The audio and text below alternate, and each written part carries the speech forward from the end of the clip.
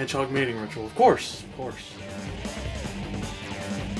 Not like I have any other places to be.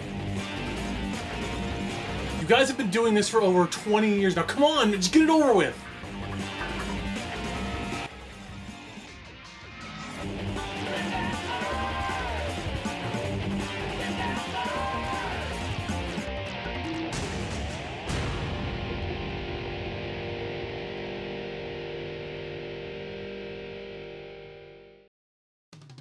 Before we get started, I just want to say that I absolutely called Sonic and Shadow Generations about a year ago in my Frontiers video. Trust to bring us new stories and adventures for these characters and to take us to even further horizons.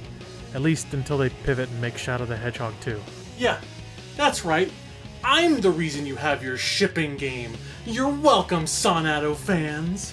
Every franchise has its crowning moments, media that stands above all the others as the best of the best. When people think about that series, be it a movie, a video game, whatever, it has that specific part that people remember. Star Wars has Empire Strikes Back, The Lord of the Rings has The Two Towers, Final Fantasy has Final Fantasy VII. And of course, Mario World is the best of the original Mario games, and Mario 3 is just okay at best. Disclaimer, the piece of media in any franchise you like the best is completely subjective. Whichever one you think is the best is the best. Yes, you watching the video, your opinion is the most important of all and everyone else is wrong. But ever since my video on Sonic Adventure 1, what feels like a century ago now, I've thought about its sequel. To say that both games got an insane amount of runtime on my GameCube back in the day is an understatement. I'd go back and forth between both, replaying the story over and over, or at least as far as I could get as a dumb kid, and obsessing over them. And clearly it wasn't just me. I think Adventure 2 has had a huge impact on a lot of people, even those that haven't actually played the game. How many of you out there know like the lyrics to City Escape by heart? Who doesn't know about the infamous Sonic and Shadow tandem jorking it so they can get their super forms at the end of the game?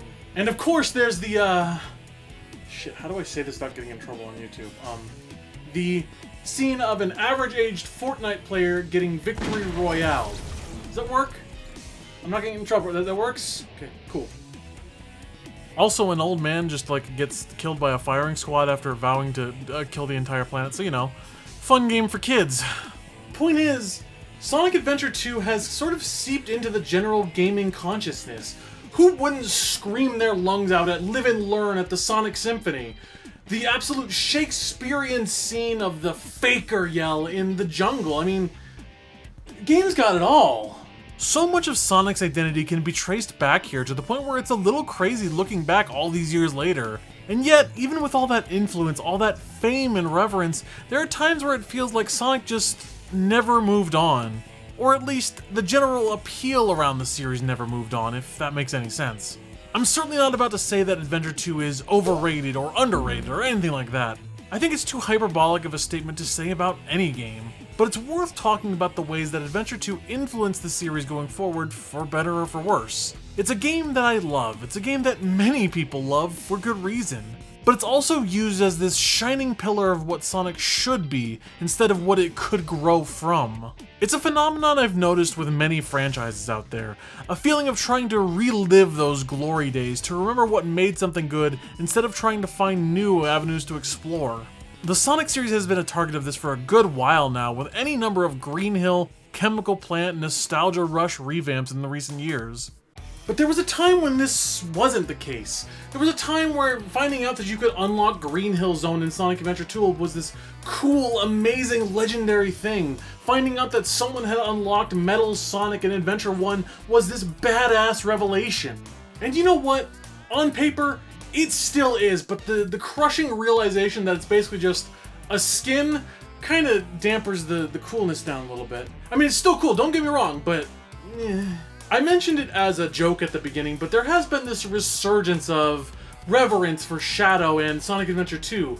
Between using the logo and the general story for the third movie, to using Shadow and Sonic dashing past each other touching quills for Shadow Generations. People were literally making jokes about Maria getting Robloxed on Twitter the moment her actress was revealed for the third movie. It's me. I'm people. Go follow me there if you want, wink wink. Unlike Adventure 1, I never felt like I got the full experience of Adventure 2 when I was a kid.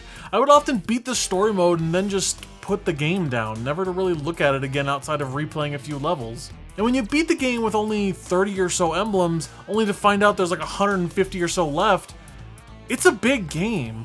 I never earned the reward of Green Hill Zone.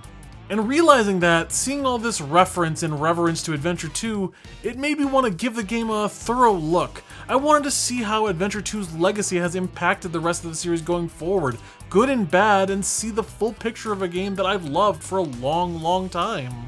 This game means a lot to me, and I think it means a lot to people that grew up in the same time I did. It's a game that, when you talk about the best Sonic games of all time, is one of the contenders for like #1, if not #2. And I wanted to take a look at why that is. If it has this much reverence, this much nostalgia for it, it has to be for a reason, right? Look, this is Guard from the future after I've done everything.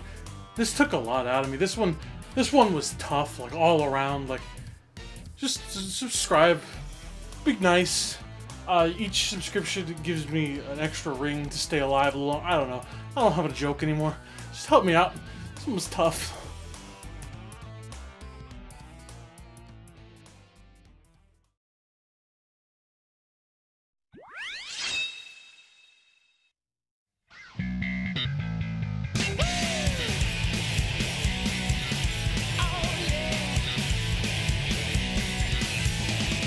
It doesn't feel like it was all that long ago when I was a kid walking around with my grandma in Toys R Us, seeing a big poster for Sonic Adventure 2. Seeing that iconic, original Dreamcast cover with Sonic and Shadow back to back, that double-spined logo.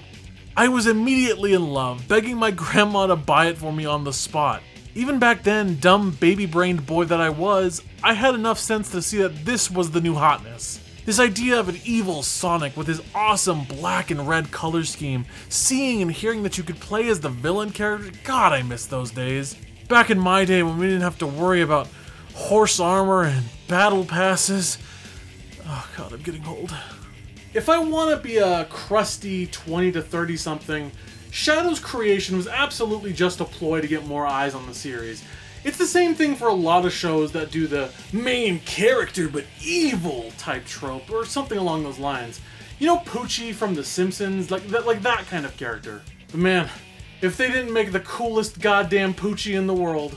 I know a lot of people who are still obsessed with Shadow the Hedgehog to this day. He is their messiah, their aesthetic, if you will. And I totally understand, because while I do like Sonic, he is a little bit Sonic. But Shadow, he's got that unrestrained edge, you know what I mean? Like, he is the Vegeta to the Goku, deliberately so. And fuck if it doesn't work.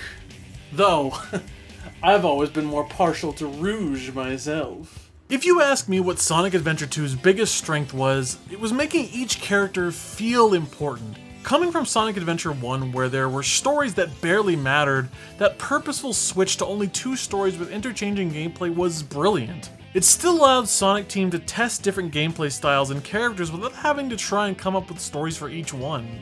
I can see the arguments that the story in Adventure 2 is bad or nonsensical, but I don't think that necessarily matters. Whether or not it's the next great American novel isn't as important as the impact it has on the player. Of course, with hindsight, we can call certain story beats stupid or emotionally manipulative, but I don't think that takes away from how fun it feels. But even Sonic Team wanted to use this sequel as an opportunity to expand on their storytelling. Adventure 1's story spread the details and important moments between 6 different viewpoints, leading to a disjointed and frustrating experience. But here, it feels like the devs really wanted to create a deeper and more exciting story for all the characters at once. Is it stupid and contrived that the entire world, Amy included by the way, suddenly is mistaking Sonic for this black-furred hedgehog? I'm the colorblind one, and even I think this is fucking dumb. But at the same time, do I think the chaos control scene with Sonic and Shadow at the start of the game is absolute peak fiction?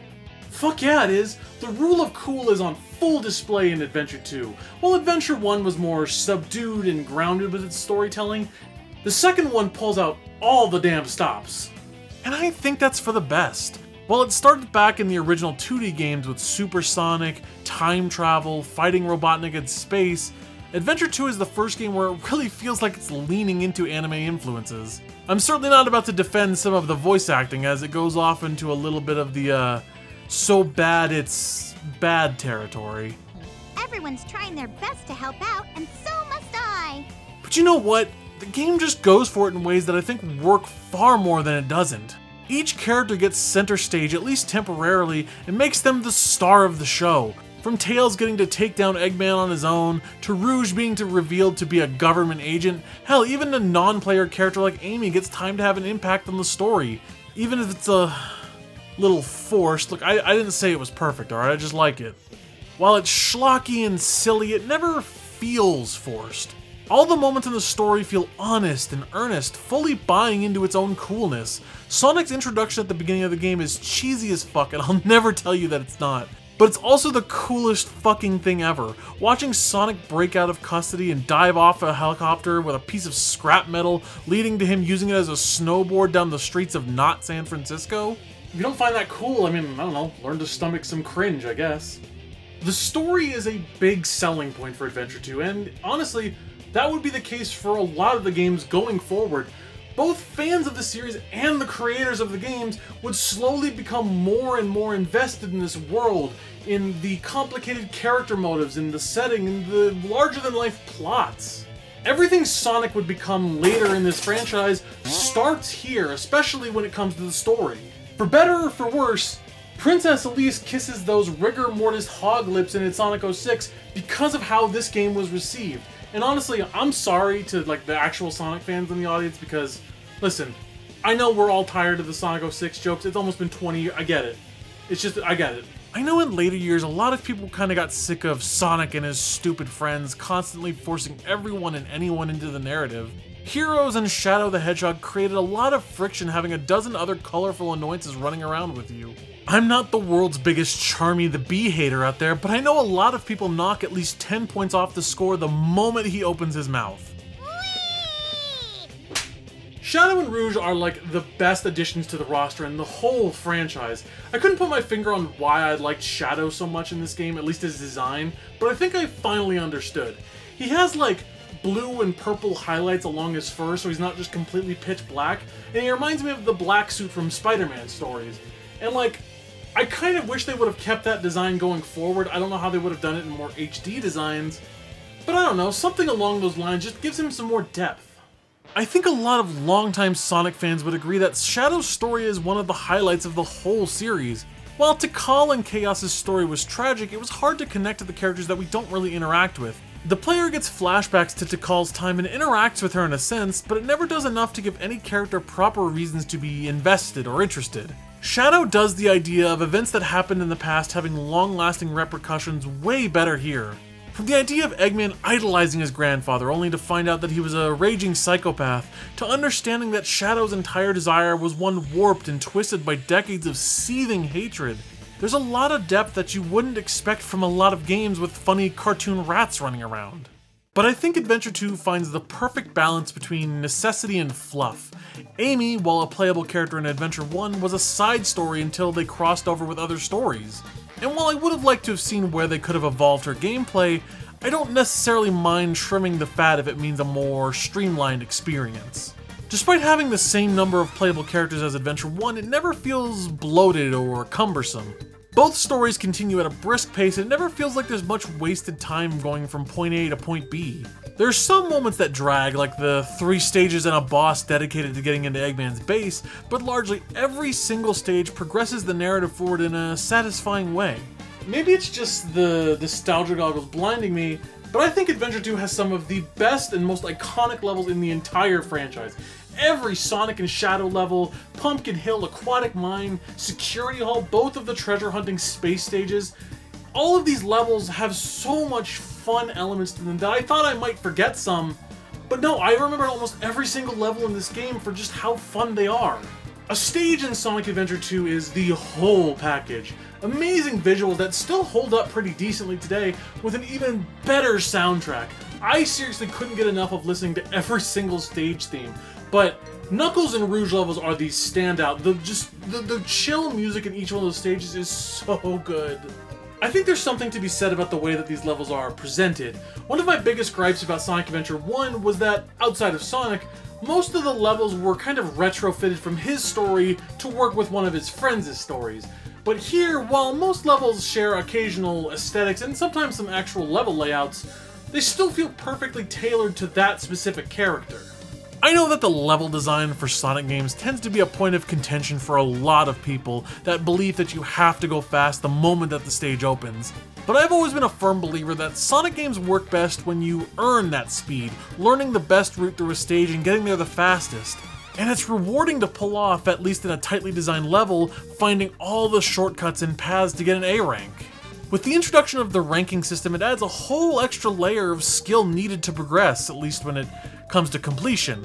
It's not just a matter of getting to the end of stages anymore, you gotta be optimal. It's not without its caveats, but we'll cross that bridge when we get to it. I think Adventure 2's level design is some of the best in the series, and that's not just the nostalgia talking. Sonic and Shadow stages are some of the most tightly designed, giving you just enough wiggle room to find your own path, while funneling you through tricky and satisfying platforming.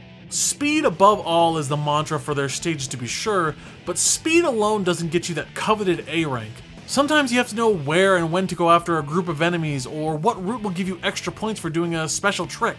City Escape is probably one of the best introductions to a game, bar none. It's one of those easy to learn but difficult to master type levels. There's not a lot of challenge between you and rushing to the end of the stage. There's some death pits and a few enemies in places here and there, but it's a really cozy ride just to kind of ease you into the feel of the game. At the same time, it organically shows the players a lot of the game's mechanics. You need to use the somersault to get through these boxes, or there's a lot of grind rails down winding staircases that let you test the grinding system.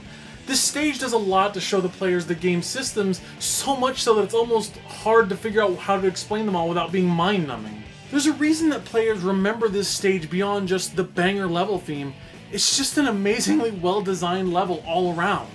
Each stage afterwards gradually introduces more and more difficult elements. Metal Harbor has a lot more insta-death pits, but it helps you learn how to do the lightspeed dash and use your homing attack to chain across pits. Green Forest and Pyramid Cape help you learn to keep your speed up while dealing with obstacles in your path and finding more score opportunities. Whichever dev at Sonic Team decided to put these fucking ghosts on the second time door sprint, there's a special gift on its way to your house. It's the funny meme piss beam. Suffer. It all culminates in a final challenge with Final Rush, a stage nearly all death pits and grind rails, applying everything you've learned and testing you. I don't think every stage is perfect, but the progression of difficulty never felt unfair or unearned. There's a clear path from the ease and carefree feeling of City Escape to the difficult but rewarding pathing through Final Rush. Oh, and Crazy Gadget is in there somewhere, but fuck gravity mechanics. I'll always die on the hill that I think the treasure hunting stages in both the adventure games are great. I loved playing as Knuckles in the classic games, and especially in Mania and Superstars, but I've also always felt that the treasure hunting stages were a good evolution of his gameplay. It's not perfect, but I think there's a lot more good than bad. Giving him this foil of a professional jewel thief is a great idea, and it pits him up against someone who goes against his ideals.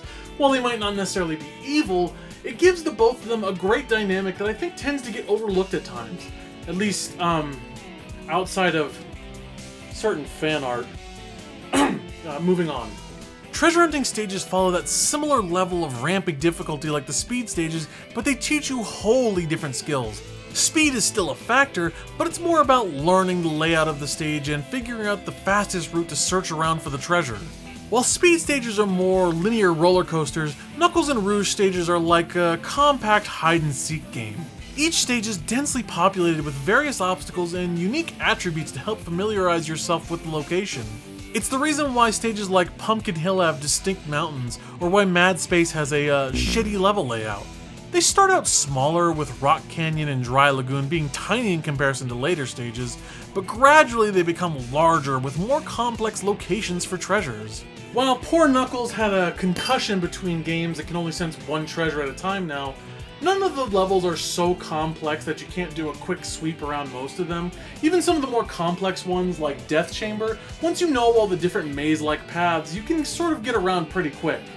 Some of the stages have some bullshit gimmicks, like Rouge thinking she's hot shit and forcing a 5-minute time limit on one of the most obnoxious levels in the game.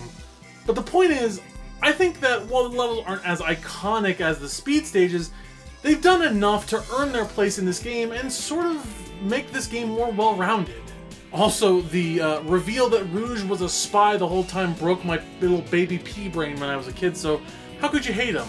I think that there's enough good story and character moments that I'd miss them if the hunt stages weren't in the game. But enough about all that dumb shit. It's time to go shoot some guns. Yeah! If you watched my older video on Sonic Adventure 1, first of all, I'm so sorry. There are AAA multi-million-dollar games today that do not show this level of sheer terror that Sega achieved in the 10 months it took to make this. It's only been like a year since I've made this, and who the fuck are you? But also, you'll know I have an unhealthy love for Gamma, the playable Eggman robot. He had some of the guiltiest pleasure fun stages and one of the most heart-wrenching stories in that game. And while I'm glad they continued to create deep and sad stories with Adventure 2, I'm equally happy that they kept his shooting gallery stages as well. While in some ways it feels weird giving Tails a mech and shooting mechanics, it sort of makes some sense. You guys remember his solo game Tails Adventure when he used literal napalm on an army of birds, right? Good time. That's real, by the way. That is a real video game. Please, like, go fact check me. That's real. But also it follows the established storyline from Adventure 1 with him tinkering more with his planes and making more complex machines. The tornado being able to transform into the Cyclone while being a great pun makes total sense for Tails. It set him up directly against his rival Eggman, pitting them machine against machine instead of small fox boy against robot ankles. This man has attempted to take over the planet multiple times with a large nation's worth of armies. Why did he put the fucking weak spot of his robot on the ankles? I don't understand. While it's unfortunate that they kept the tinnitus beam from Gamma, the stages built for Tails and Eggman feel a lot more well thought out. It's all about chaining combos and getting higher scores, but you still have to get to the end in a timely manner, so you kind of have to balance the two. Except for Cosmic Wall, the timed mission for that level is still like 8 minutes long. What the fuck were they thinking? Mech stages follow the same philosophy of getting better at blasting the more that you play. It's not like you need to do a lot of routing like the speed and hunt stages. Everything is pretty linear through the whole stage. The most you really need to learn is where all the enemy placements are so you can kind of combo better and get a higher score. Then again, you can get like an A rank on every single one of the special missions just by barreling down the corridor like a gorilla with a Gatling gun. In general, if we talk about the games in the non-boost era, I've always thought that Adventure 2 was the most fun to play. Maybe not the best controlling, but there was always something that made me want to come back over and over.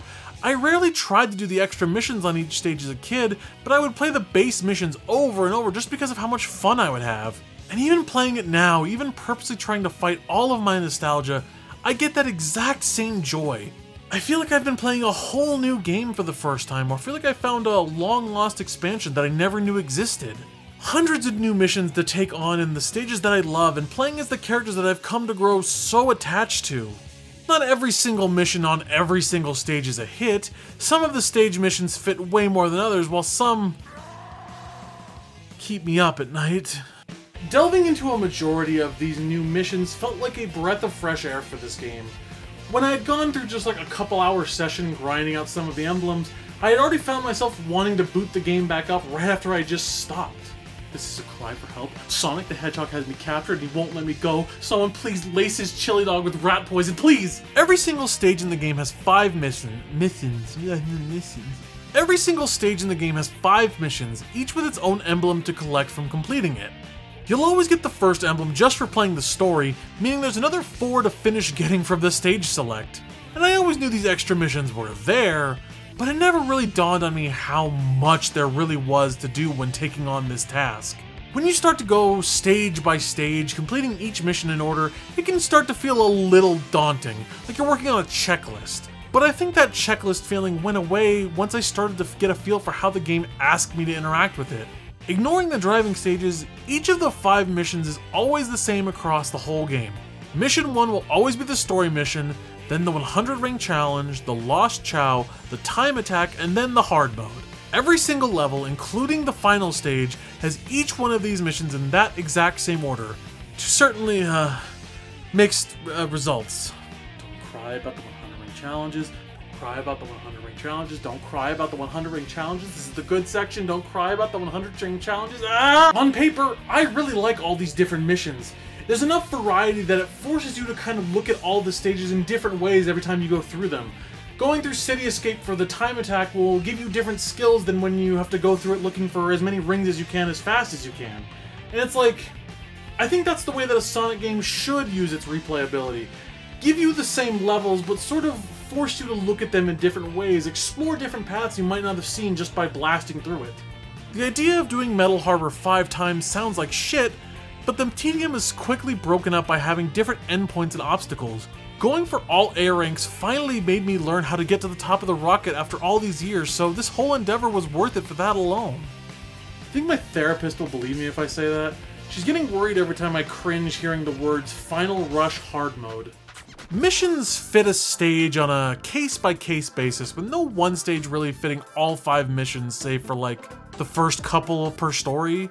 Once you get beyond that halfway point for each side, the missions become harder and harder to properly fit in some instances. I'll go into it a bit deeper later, but things like the 100 ring challenges and the time attacks make hunt stages and shooting stages feel a lot worse. In some ways, these missions help build up your skills, as you can very easily take things that you've learned in previous missions into a different one. My first couple attempts at doing City Escape and Radical Highway felt very different than my last few attempts playing Final Rush and Chase. Even if those stages are kind of a nightmare to try and perfect, I felt like I had all the skills that I needed. When people kind of look at the legacy of Sonic Adventure 2, I think that there's a lot that people don't give it enough credit for.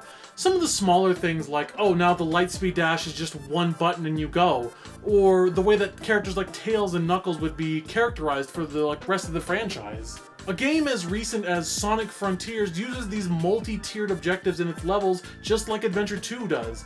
And I mean, like, we all know these are called soap shoes, but soap isn't even a brand anymore. Like, they've outlived the soap shoes. These are just the Sonic Adventure 2 shoes now in most of the games they're in. Did you know there actually is like a brand of shoe that still does the soap type thing? Like, you too can be your cool 2001 self just like Sonic the Hedgehog and grind down the rails at your local park. I'm not buying them. I'm not getting them for the bit. I'm not breaking my fucking spine for comedy. Of course, a game's legacy isn't all sunshine and rainbows. While we might want to convince ourselves that any one game that we love is perfect in every sense of the word, sometimes we have to take another long look to see some of those blemishes. The horrible, disgusting, chili-soaked blemishes. But if you want to see those, you'll have to follow me to the Space Colony Arc.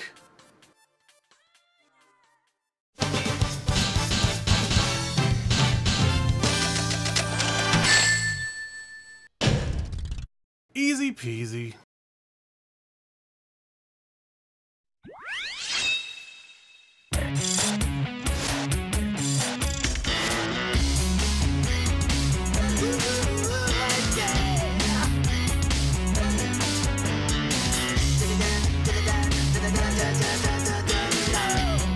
I'm evil now.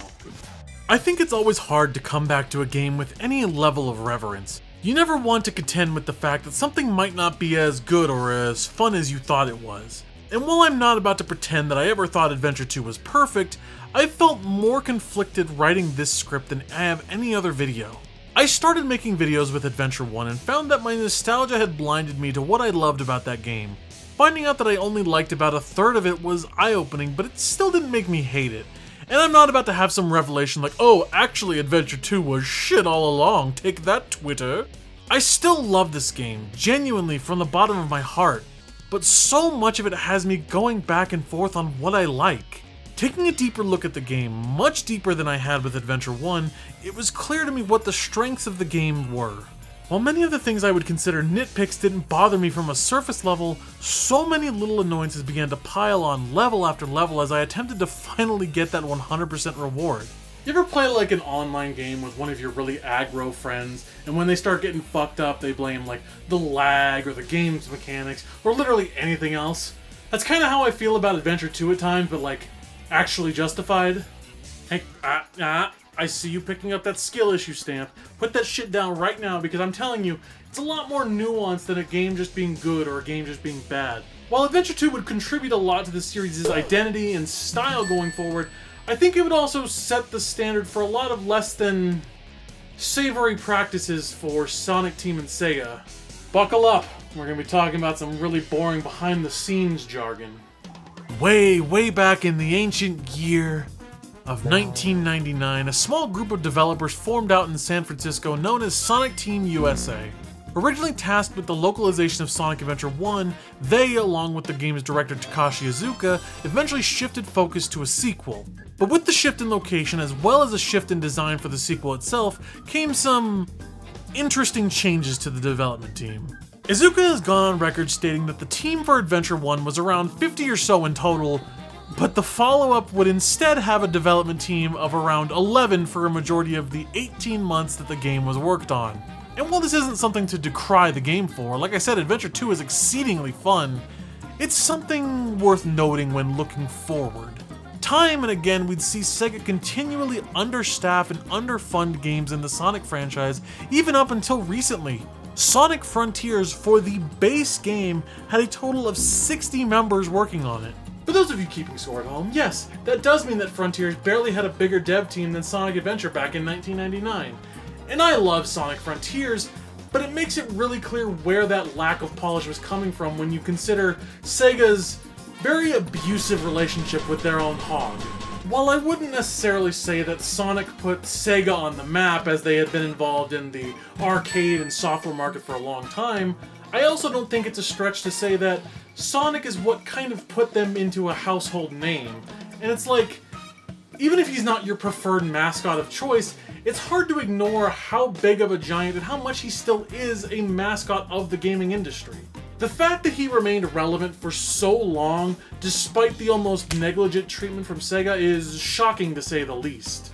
I certainly don't have evidence to prove this, and I would never try to imply otherwise, but it almost feels like Sega began to expect that Sonic games only needed a minuscule team to work on them, as small as possible.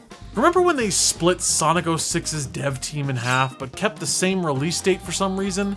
That's the kind of mindset seemingly spawned from this miracle of development. The fact that Sonic Adventure 2 wasn't seen as some homunculus of a project and treated like gospel is fucking bananas. Again, no concrete evidence, but it's hard not to follow the proverbial corkboard lines here. So considering that minuscule team and fairly short turnaround, it's not surprising that there were a lot of little problems from a fundamental level in spots. It's nothing so egregious that I'd say the game is unplayable, far from it. A lot of the shit you see online trying to make the game seem worse tends to ham it up for the camera, and hey, more power to them, get that bag, I guess. But I don't think being that hyperbolic lends itself to discussing the actual issues present in the game. There's enough to bring up as problematic that you don't have to resort to faking how bad the grinding mechanics are, or purposely ignoring mechanics for the sake of a quick joke. A lot of the inherent issues with the game come from the physics, or lack thereof. I've never played a game that feels quite like the most fun and precise platformer I've ever played to the most bottom-of-the-barrel, one-man indie slop on Steam in the exact same level. Am I the one being a little hyperbolic? Yeah, and I'm willing to admit that. But I'm also willing to admit that there's a lot of points in the game where it just doesn't function. Points where the homing attack just completely ignores the target right in front of you, or missions that are just way too fucking hard to complete for no reason. There's so many little annoying, gnawing frustrations that compound over time that eventually they make Big the Cat look like he's been on a diet for 20 years. I know a lot of people like to argue that Sonic games play themselves, and there are a lot that certainly do. Levels and mechanisms that completely automate your gameplay and barely let you make any sort of platforming decisions. And in some ways that's true for Adventure 2, with a lot of levels having automated moments and obstacles that you don't really have control over. But to me, automation has never been the issue in and of itself. To me, the issue comes when you try to fight that automation for control after it's over. That feeling of coming out of a loop when you're holding the stick one way, only for Sonic to come and jerk— oh my god. That feeling of coming out of a loop when you're holding the stick one way, only for Sonic to jerk in a different direction because of the camera. It would even happen in the old games too, where Sonic would skid to a halt after automation because the stick position was technically in the opposite direction now. It's especially deadly to go against the automation in a lot of places in Adventure 2. Pushing just a little too far on the half-pipe in green jungle or white forest, well, that's about to be one waterlogged hog. Trying to do too many tricky jumps off of grind rails. Trying to do too many tricky jumps off of grind rails or fight against gravity in Final Rush and Chase? Well, at least you'll take a small town out with you when you breach orbit. Trying to go fast and use shortcuts to get to the end feels bad when the physics fights against you. Not being able to jump off rails means that an A rank is probably just dead. God forbid I want the lightspeed dash to work and go along the line of rings clearly designed for it. No, you're right, game. I wanted to get that single ring and drop back down. Definitely didn't want to go along the rest of the trail. And don't even get me started on the fucking homing attack, man. Sometimes it is the most precise thing ever, leading you to chain attacks over pits all the time. Or it can just ignore enemies altogether and just send you sailing into a pit. Cool. But it's not like the overall missions can make up for shitty physics and interactions. While each stage is properly unique, they did still try to retrofit the optional missions in to fit. In some instances, these missions just blatantly do not fit the gameplay style of these characters. 100 ring challenges fucking suck! Oh god, I'm glad I could finally say it. Holy shit, I have been roiling over here just waiting to talk about these fucking stages. Tails and Eggman, by design, have health bars to make their stages just a little bit more tactical. It's not like the speed or hunting stages where holding onto at least one ring keeps you alive. If your health hits 0, regardless of how many rings you had, that's a loss of a life. Because of that, while it's possible to get through levels without taking any damage, it's highly likely, and intentional, that you'll get hit by something when you sight read a level. So, imagine combining that gameplay style with a mission type that requires you to not get hit for significant portions. 100 ring missions generally work okay for speed characters and are annoying at best for hunt stages. But for Tails and Eggman, it is fundamentally broken and frustrating expecting the player to play nearly flawlessly in stages that were never really designed for it. Adding on to that, the mech stages generally have just enough rings to collect in the time limit required to get an A rank. In some cases, it requires you to get extremely deep into a stage, sometimes near the very end. I know 2 minutes doesn't seem like a very long time, but when it's 2 minutes ambling around in these giant toddler carriages on stilts, it starts to make the old gray matter dissolve. Certainly doesn't help when the lock-on system just decides it doesn't want to fucking work. These graphics card enemies must have the hitbox of a goddamn pea, because reliably hitting them, even with a speed character using the homing attack, is a goddamn nightmare and a half. In most stages, namely the normal, timed, and hard mode, A rank is determined by your score, and for the mech stages that generally means running and gunning the whole time, holding down the tinnitus beam and losing your hearing over time and chaining as many combos as you can, while praying to fucking God nothing doesn't hit you with a stray bullet while you're trying to chain your combo. But score is probably the easiest in the mech stages. Speed stages, on the other hand, are a goddamn pain in the ass. You'll just be cruising through the stage thinking you're doing great, getting to the end in a decent amount of time, only to get a C. And I understand it's to try and make you go back through the stage, look for different routes to get more points, but all it does is make me realize how strict the point system really is. Of course, nothing compares to the scoring system of the treasure hunters. Imagine, if you will, that you're back in school and it's time for a field day. Everyone's all excited, there's gonna be a bunch of games, and you want to find out what the first one is. So your teacher tells you you're gonna have a scavenger hunt. You gotta find some specific items and bring them all back for a prize. Sounds like a fun time, you can't wait to figure out where they're all at. Only your teacher says go and expects you to go find these items without telling you what they are in the time limit. That's what the treasure hunting A ranks are. Good luck, bucko, don't get lost. Ugh, I fucked it up. Good luck, bucko, don't get lost down a goddamn storm drain. Score in treasure hunt stages is determined by how fast you can find a treasure and how many clues it took for you to get there. In some stages it's not too terrible. Smaller stages like Dry Lagoon or Aquatic Mine makes it easy to get around the stages quick enough. But the bullshit sets in when stages inevitably become larger and more complex. While being able to sense only one treasure helps keep the search more focused, it becomes a burden whenever you try to go for the A ranks. While there are a set number of locations that treasure can spawn, it gets randomized every time you start the stage, and even using the example of a smaller one like Wild Canyon, there are still 56 total spots a treasure can be. So while getting A ranks at the earlier, smaller stages aren't as bad, when you get to levels like Mad Space that have over 100 different treasure locations, all randomized, getting A ranks in a remotely decent amount of time becomes a second job. It's why these missions only ever feel like they've been tuned for speed stages.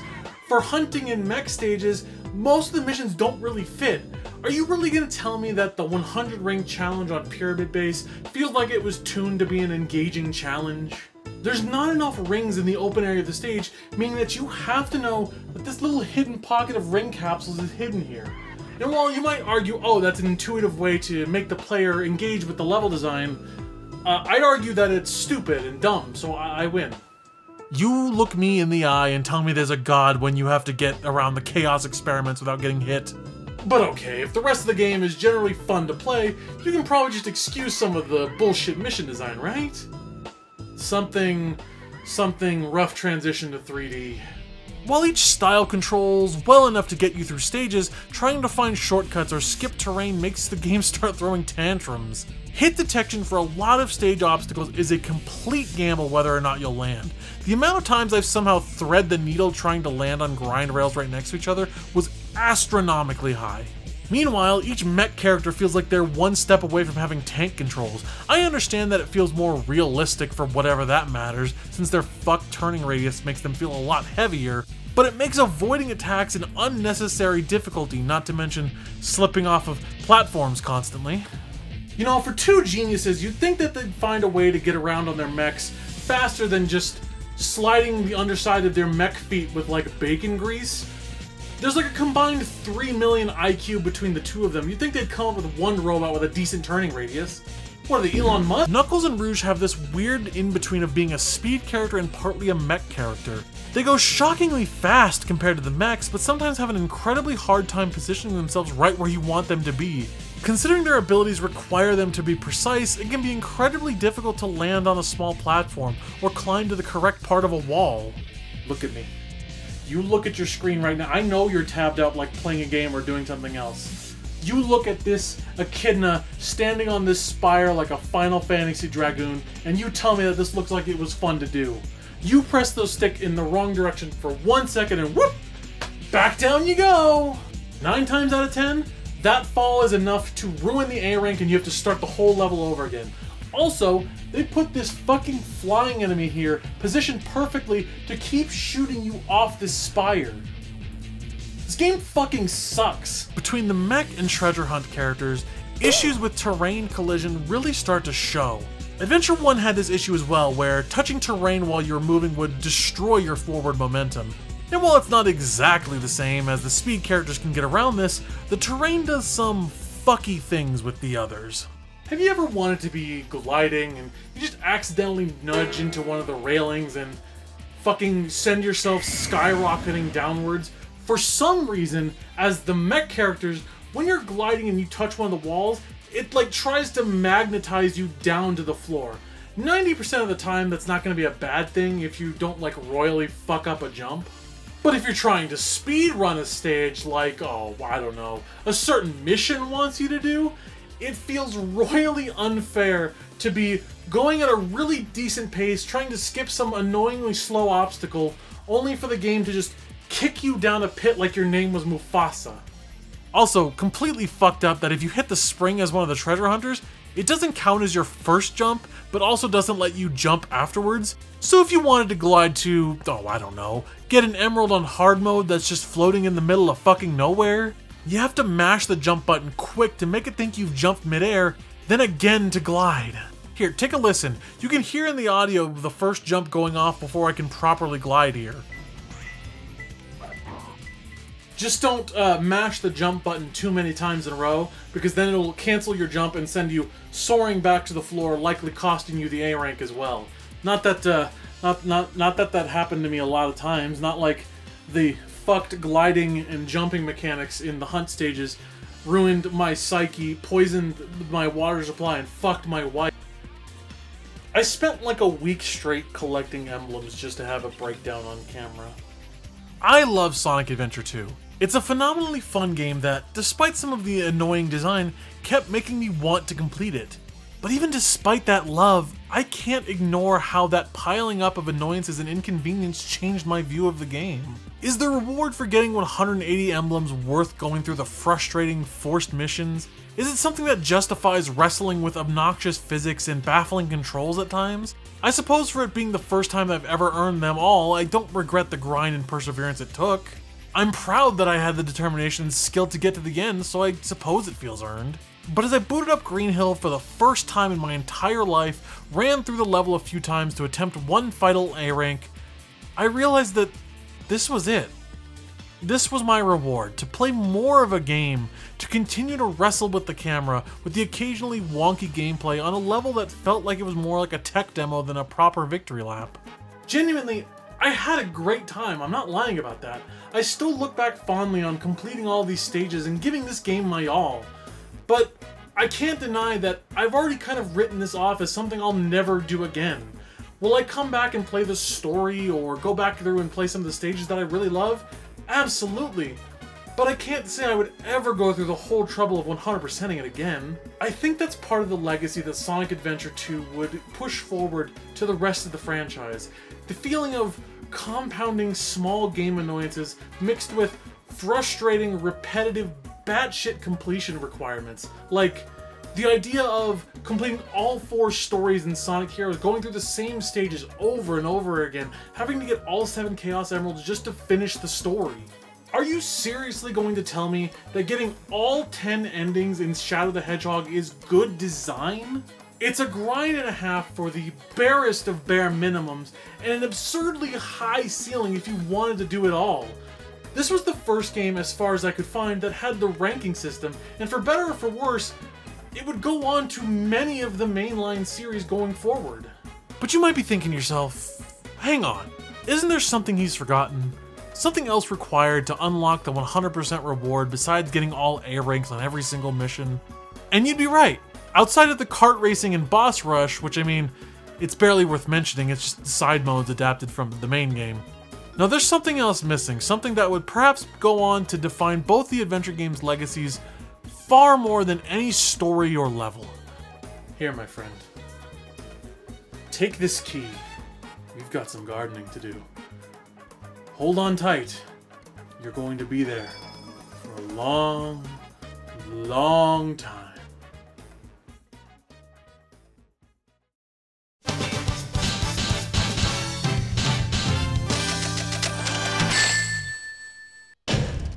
Hey, we take those.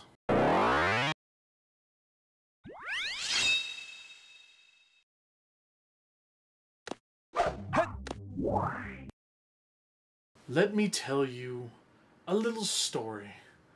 A story of victory, defeat, and overcoming insurmountable odds.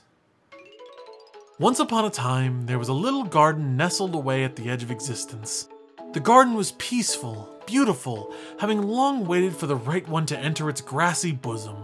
In this garden sat 2 eggs, pristine and patient, hoping one day to be hatched to someone who might care for them. And one day, that person came to change the course of the garden and those eggs forever. Inside one egg sat our hero, waiting ever so patiently to be hatched. With a devious grin on his face, the Chao known as Star would break from his confines, ready to take on the whole world. Star, much like their new caretaker, had only one goal in their little jiggle physics brain: to reach the pinnacle of the Chao world with their heads held high, having proven themselves the strongest in the land. Oh, and the other egg hatched too, but we don't give them a name. They're like a side character in the story. The caretaker gave them like a bunch of skunks to be like a joke, because they're going to be the stinky one with no name and no legacy. That's just No Name. We don't talk about No Name. This story is about Star, and they're skyrocketing to fame and glory. They had a smile on their face and a fire in their heart, ready to take on every day after.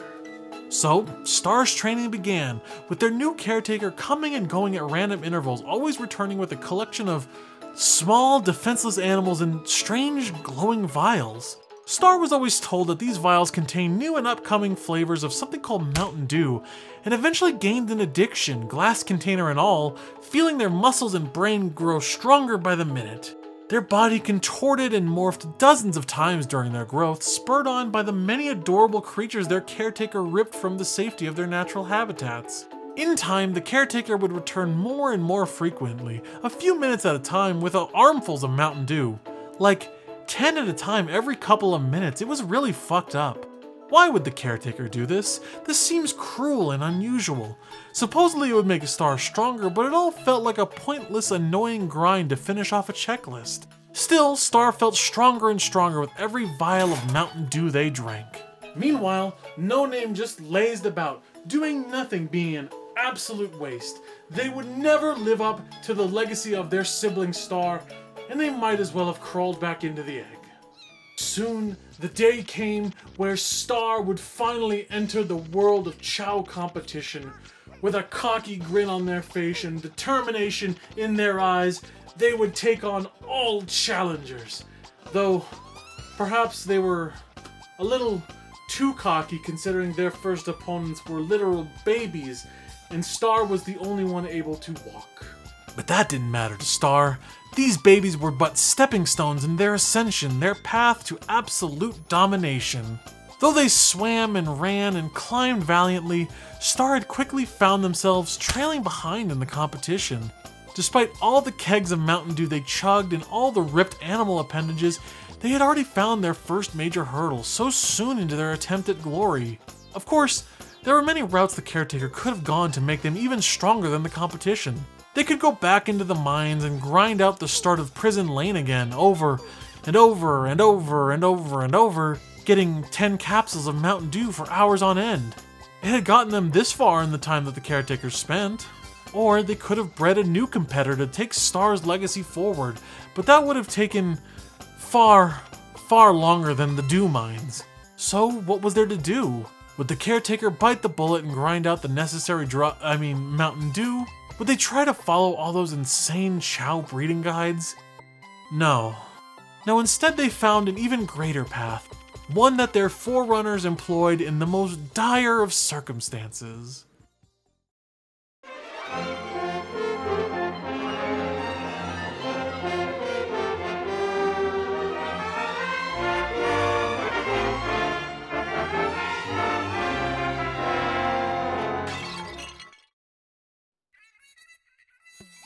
In a matter of seconds, Star felt their body ascend and change, reaching new levels of strength once thought impossible. Oh fuck!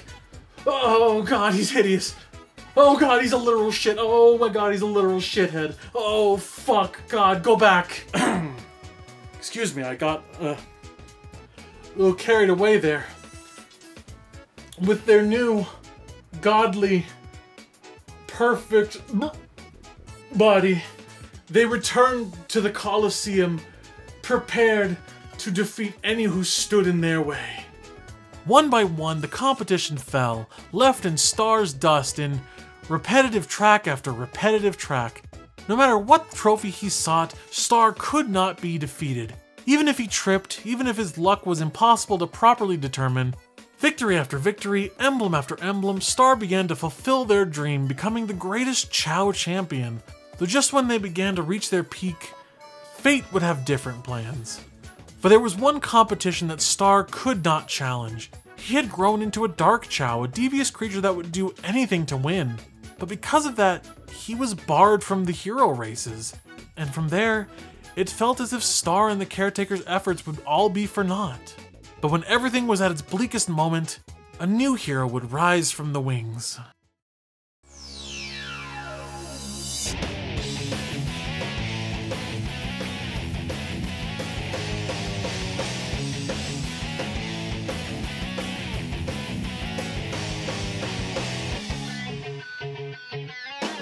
While Star had been training and competing, being the caretaker's favored, No Name honed their skills in private. Soon they would surpass even Star's Peak, entering the hero challenges and taking on the literal devil. With no hesitation, they swept the competition. With a victory lap, they would enter the Chao Karate competition and sweep every challenger off their feet, coming out with every emblem unbeaten. And so, on this day, we salute our brave hero, once a stinky no-name baby, earning his true heroic name, Champ.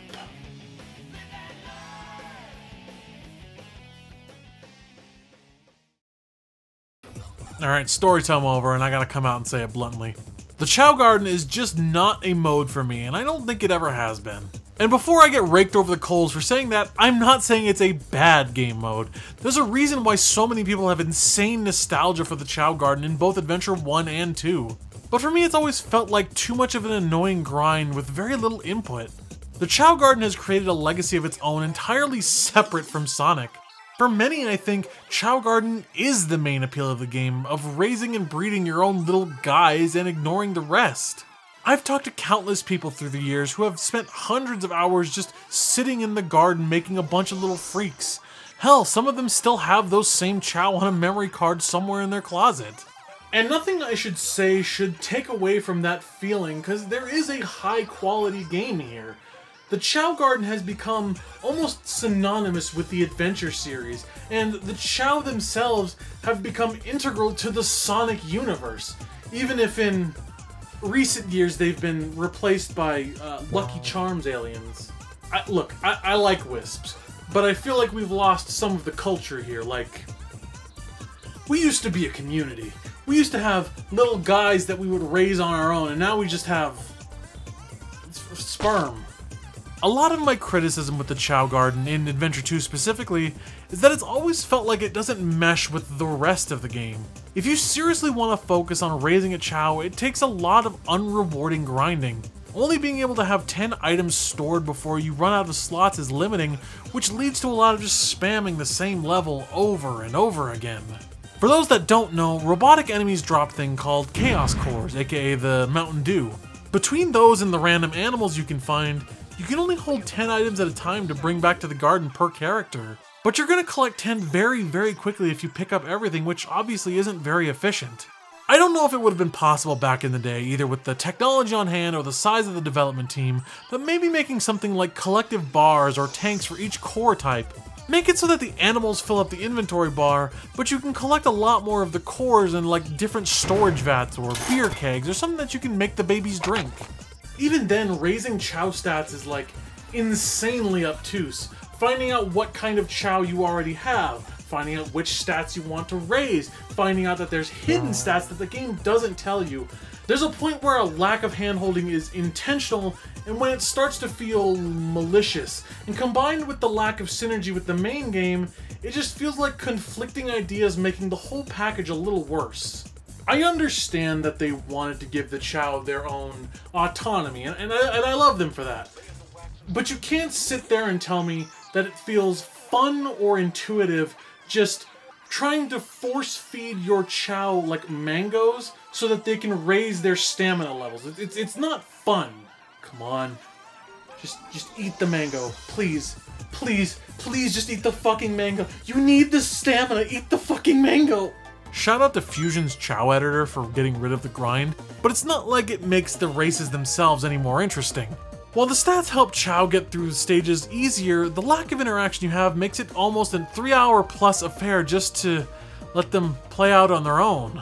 I don't know how you get around this without fundamentally changing or overhauling how many levels they had for the Chao to go through. You'll end up seeing the same exact turns, the same exact jumps, the same exact race over and over. Possibly with newer technology and design, you could add some more randomized elements to the track and make sure that you're training for every possible outcome. Even then, I think that would open up even more issues, taking away the fun of creating different Chao specifically good at certain events. I mean, people already go for an all S-rank Chao to begin with, but I still think it takes away some of the diversity there. Do not fucking shotgun all the races and karate matches back to back. I have had the Chao music stuck in my head for weeks now. I left a part of myself back in that garden. I will never get it back. For years, people have wanted more Chao Garden content, and it's crazy that Sega hasn't capitalized on it.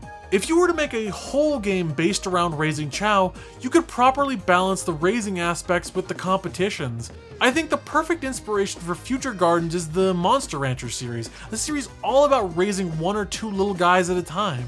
Using Monster Rancher as an inspiration would remove a lot of the randomness and fix problems with tying it back to the base game. You could purposely spend time targeting what skills you want without having to hope that you got the right chaos cores or animals. Side note, Sega, fuck you for making two of the cores similar colors. Yes, I know that's me just ranting about the colorblindness thing, no one else is gonna have that problem, but I still genuinely can't tell the difference between the speed and swim cores. There's been whispers for a long time about a mobile port or adaptation of the Chao Garden in some way or another, and I think that's the perfect place for it. The low commitment but long engagement is perfect for the type of platform where you can just pick it up and put it down whenever you need to, or whenever you're just, I don't know, taking a shit or something. I mean, they'd eventually like sell microtransactions and sell extra eggs to you on a store, but hey, at least you'd have your own little shithead freak on your phone, so I mean, that's nice. The Chao Garden is undeniably a staple of the adventure games and helped define their place in Sonic's overall legacy. Adventure 2 wouldn't be the same game it is today without those memories of the time spent in the garden. And while it's not something that I personally enjoy, the way thousands of people look back fondly on it shows that it means something to a lot of people. But with that, I've really got nothing left to say. I've got all the emblems, my little champions are all grown up, and I think it's time to end this adventure. Come on. Get out of here.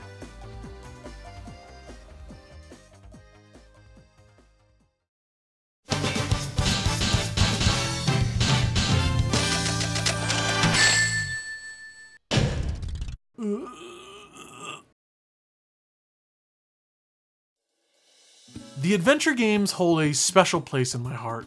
When I think of Sonic, when I think the epitome or the peak of the series, I can't help but think of them. They're the games that helped establish the modern aesthetics of what Sonic would be known for. They're the games that would help characterize the cast to how they'd be seen today. And for that, they'll always be some of my favorite games of all time. Playing Adventure 2 reminded me exactly why I love it. All the nostalgia that I'd remembered from playing the story countless times, all the levels that I'd replay and stories that I'd make up about why the characters were there. From the casual perspective, playing through the base versions of these iconic stages, it might well be one of Sonic's best 3D outings. Of course, that's up to perspective, but I think there's a reason why so many love it even today. I mean, Shadow alone is enough of a reason for this game to be remembered. A character so beloved they would bring him back to life one game later. And some would say that kind of cheapens the impact of his story, while I say that gave us the undeniably badass intro for his solo game. That is an official Sonic AMV, and you know what? Good for them. Good for them for leaning into the cringe culture before it became mainstream. But playing Adventure 2, and I mean really playing it thoroughly like this for the first time, I realize why I never hear of many people who have earned all 180 emblems. You'll always find people who talk about how sick this game is, how amazing some of the levels are, how cool Shadow is, but I always wondered why no one ever talks about the whole of the game outside of the usual, "oh, you don't want to do that" type comments. For a long time, I'd always ask people about the 100% reward, if they'd gotten Green Hill, if they'd done everything in the game, and they'd just kind of look at me like I'd ask them about a war. Their eyes would glaze over, they'd look past me and just kind of get lost in their memories. "Don't do it," they'd say. "It's not worth it. Fuck Mad Space," or something to that degree. Or maybe that's just me. I think I'm already starting to get the 1,000-yard stare. But I think I understand why no one ever really talks about the whole game. And that's because it was never really part of the experience for them. For many people, they just pick up the game, play through as much of the funny story as they can, and then they move on. They'd see the weirdly mocapped cutscenes, they'd hear the strange audio mixing, they'd defeat the bio-lizard, and then they'd move on with their life. And for most people, I think that's a perfect place to leave it. That is a legacy that is worth keeping, a game that is remembered for just being fun. But from a series perspective, knowing how the games would eventually evolve, it's hard to ignore what this game did. It would cement the staple of shockingly serious and intricate stories. It would bring forth gameplay and systems that persist to this day, like the ranking system, like the instant lightspeed dash, hell, the entire concept of Sonic grinding on rails. So much of the series' mechanics and identity can be tied back directly to Adventure 2. While the callbacks to previous zones like Green Hill would become tedious fan service, this is where it all started. This once playground legend that you could unlock a 3D version of the very first Sonic level ever was such a cool thing to hear. Seeing it in magazines, of finding videos of it, it felt like a holy grail. But then they just keep doing it, finding ways to bring back previous Sonic aesthetics, motifs, direct nostalgia for the sake of trying to please the audience. Generations was great, but we don't need every game to have a Green Hill equivalent at the start. But that's what Adventure 2 was. It was the trendsetter. It was the miracle game that would define people's childhood and entire franchise's future. How many times have you seen people ask, well, where's Sonic Adventure 3? Towards like any new Sonic project coming out. Even 20 years later, people are still continually asking for a follow-up in the same exact spirit as what they knew as a kid. And having gone through it all, I have to ask, is that really what you want? Do you really want a game with 180 emblems stuck behind frustrating mission design? Do you really want more games to come out being rush jobs from a wholly understaffed dev team? I love this game as much as the community does. It's one of my favorite games ever, but look at what chasing that high of the adventure games has done to the franchise. Insane and often incoherent storytelling between Sonic Heroes, Shadow the Hedgehog, Sonic 06, hell, bringing Shadow back at all due to the overwhelming majority of people that wanted him back into the franchise, and in many ways, trying again and again to make a new adventure game that would never meet the community's lofty expectations. Sonic Team did make multiple different attempts at a Sonic Adventure 3, even if it was never accepted. Like it or not, Sonic 06 has all the DNA of an adventure game in its code somewhere, even if it's morphed into a total abomination. That's a whole story of trying to chase an expectation and expecting understaffed and undersupported devs to deliver. But if you look at the core of what they were trying to do, that's Adventure 3. But of course, Sonic 06 is a bad game, so no one wants to remotely look at that as the follow-up to the near masterpiece of the second outing.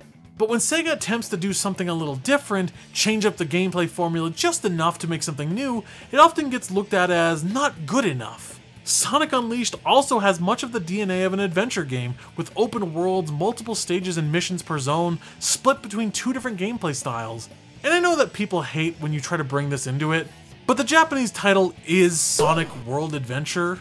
But oh, it doesn't play anything like the Adventure series, so it doesn't count as a successor to the formula. I'm ranting a little at this point, and I sound like I'm defending these games, or attacking the community mindset, or defending Sega, and I'm really not trying to do any of that. This was just the train of thought I started to follow when I really asked myself, what is the legacy that Adventure 2 left behind? And I think I've finally come up with an answer. Adventure 2 is a game that many people love.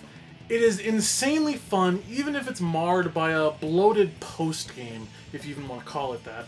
It has an identity crisis strewn between a bunch of different gameplay styles, the Chao Garden, kart racing, all of that, but it's been propped up as this messiah, this pedestal that no other Sonic game can reach if it's not a direct, perfect continuation. Sonic Adventure 2's legacy is being a monolith, a standard to which nothing can ever really meet, because no one really knows what that standard is. It's become this juggernaut, casting a huge shadow, pun somewhat intended, over the rest of the franchise that puts scrutiny on every single project that comes out after it. On one hand, there's a comparison every Sonic game gets now, whether it's better or worse than Sonic 06. This idea that even if a game has flaws, it's redeemed by saying, oh, at least it's not 06, or something like that. But there's another goalpost, and there has been one for a long time. It's fine, but it's not Adventure 2. And it's totally fine to compare games in the same series to one another, but sometimes you really have to ask yourself what you're comparing. Do you say it because you genuinely love it? Do you say it because you remember it being your favorite? Or do you simply say it because you want it to reach that same feeling you had when you were a kid? There's nothing inherently wrong with any of these answers. Everyone's going to have different reasons for why they find reverence in any single game. But I think there are times when we have to take a step back and really ask ourselves what we are asking for. What do we really want a follow-up to look like, or are we just asking for the same game but again because that's what we're comfortable with? Sonic Adventure 3, if it ever releases in any real way, will never live up to the expectations set onto it. But I think that's okay too. I don't want a game to just be another version of the one I already played. I want something new. I want to see how my favorite series evolves and develops new ideas. And sometimes that's scary, trying something new or letting yourself evolve past something we hold into our nostalgia. Trying something new is what got us Adventure 2 in the first place, and I hope that Sonic Team keeps trying new things, especially if they ever try to make a proper Adventure 3. But please, Sega, I am begging you. Give Sonic Team more budget than just 2 paper clips and a used condom. I am begging you.